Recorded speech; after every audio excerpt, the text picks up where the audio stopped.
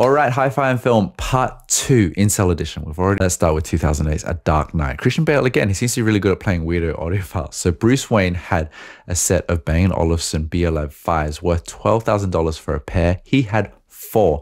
To be honest, I kind of want these because they look crazy in sci-fi. Next, in 2003, one of my favorite films, About a Boy, Will's apartment had a retro futuristic Bang & Olufsen Biosound 9000 and BLab 8000.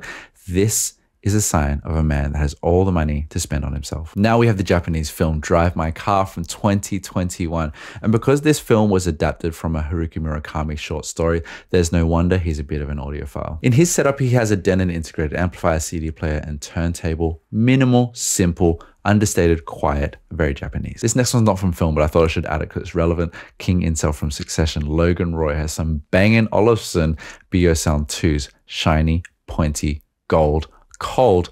I bet he's never turned them on.